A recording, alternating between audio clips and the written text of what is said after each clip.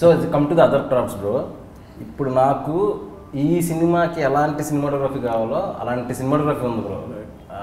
ప్రసాద్ మురళి గారు cinematography is too good. So ఆయనతో association ఈ ఆయన్ని 1.5 year బ్యాక్ వెళ్ళి నేను బిఫోర్ F2 బిఫోర్ మజిలీ ట్రావెల్ అయ్యారు. నీ పెళ్ళి సార్ ఎక్స్ట్రాడినరీ పని చేయండి నా లైఫ్లో. వీళ్ళిద్దరూ వచ్చారు సార్ నా నేరేషన్ తర్వాత మీకు కథలు చెప్పారు. స్టార్ట్ అయిపోయింది సార్. మనోడి స్టార్ట్ అవ్వాలా. వైజాగ్లో పెళ్ళికి వెళ్తే ఇద్దరం కంగ్రాచులేషన్ చెప్పుకుంటున్నాం. షేక్ హ్యాండ్ ఇచ్చుకొని కంగ్రాచులేషన్ చేతు ఓకేనండి, కంగ్రాచులేషన్ చేతు ఓకే. నా ఇన్నర్ వాయిస్ అని నాది ఫస్ట్.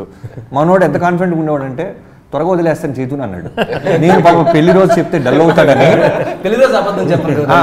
నువ్వు కాదు, నేను నీకు రావట్లేదు చేతు, నాకు వస్తున్నాడు, పెళ్లి రోజు నువ్వు డల్ అవుతాడని ఓకే ఓకే జాగ్రత్త చేసుకుని పంపించాను సార్.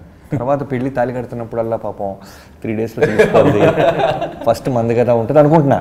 కట్ చేస్తే రియాక్షన్ అటు వెళ్ళింది సార్. మనోడి పిల్లోడు పుట్టిన తర్వాత మధ్యలో ఆడియో ఫంక్షన్, అప్పుడు ఇలా షూటింగ్ స్టార్ట్ అవుతుంది. సో అలా ప్రసాద్ గారు వచ్చారు. ఆ 1.5 year నాతో పాటే ట్రావెల్ అవుతూ మిగతా ఎన్నో క్లాష్ వర్క్స్ వచ్చి ఎన్నో పెద్ద ప్రొడ్యూసర్స్ వచ్చి పెద్ద హీరోలు వచ్చారు బ్రో మధ్యలో. బట్ ఎక్కడో డైరెక్టర్ నమ్మాడు తనతో పాటు ఉండాలి సపోర్టివ్గా ఈ సినిమాకని 1.5 year వేరే సినిమాలు చేయలేదు. అతను టోటల్గా నాతోనే ఉన్నాడు. కథను అర్థం చేసుకుని నిన్ను నమ్మి 1.5 year ఒక డివోపీ ట్రావెల్ అవడం అంటే అది రిజల్ట్ స్క్రీన్ మీద కనిపిస్తుంది bro. Come to the Thaman music bro. నిజంగా ఈ రోజు రీ రికార్డింగ్ వస్తూ ఉంటే ఆ విలేజ్ ఫ్రేమ్స్కి కానీ వెంకీ సార్కి చైతు బ్రోకి మధ్యలో ఎమోషనల్ సీన్స్కి తను ఇచ్చిన రీ రికార్డింగ్, ఆ థిక్నెస్ థియేటర్ నిన్న ఏఎంబిలో మనిషి చూశాను. ఆ మూడ్ వెంకీ మామ ఫస్ట్ టైటిల్ సాంగ్కే తీసుకెళ్ళిపోయాడు. ఎమోషన్స్ కూడా సూపర్ ఉన్నాయి.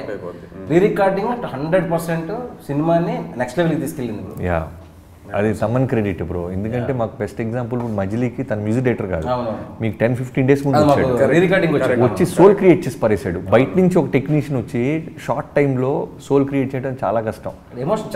కంటెంట్ చాలా ఫాస్ట్ పట్టుకుంటాడు. సో కంటెంట్ పట్టుకుంటాడు. ఈ సినిమాలో కూడా మేజర్గా అతను ఈజీగా చేసింది ఫస్ట్ ఎమోషన్ సీన్స్ చాలా బాగా చేసాడు. పోతే F2లో సినిమా అంతా ఒక ఎత్తు, గిర్రా గిర్రా సాంగ్ ఒక ఎత్తు.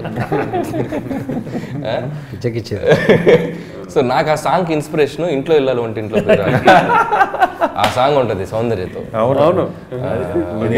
తిమ్మిరి ఎక్కిందే ఎక్కడో లుంగి ఎక్కి ఆ పైకి ఎక్కి వెంకీ గారు డ్యాన్స్ చేస్తుంటే ఇట్స్ మ్యాజిక్.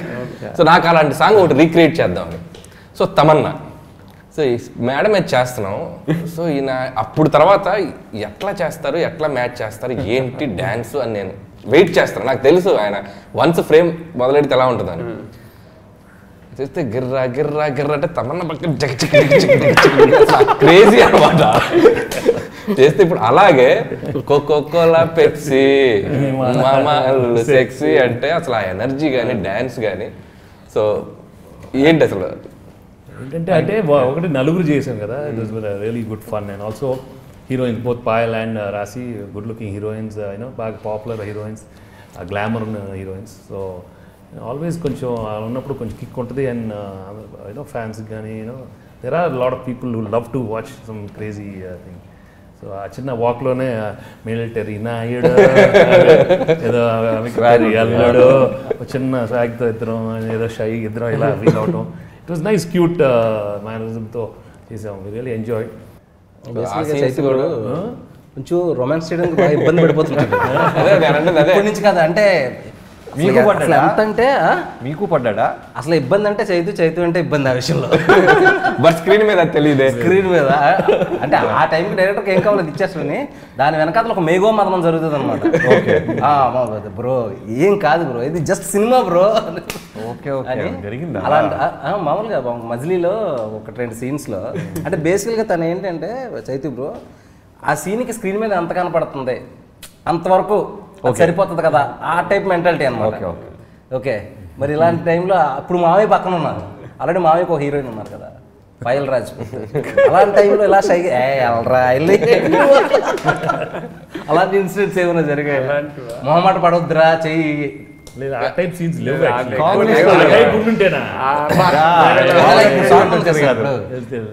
సెకండ్ హాఫ్ లో అవును కానీ ఎంతైనా ఇంత ఎక్స్ట్రీమ్ గా వెళ్ళలేదు యాక్చువల్ గా అండ్ సినిమా అయిపోయాక ఎండ్ది అయిపోయింది సినిమా అయిపోయాక ఫస్ట్ నైట్ సీన్ డిస్టర్బ్ చేస్తారు ఫోన్ చేసి.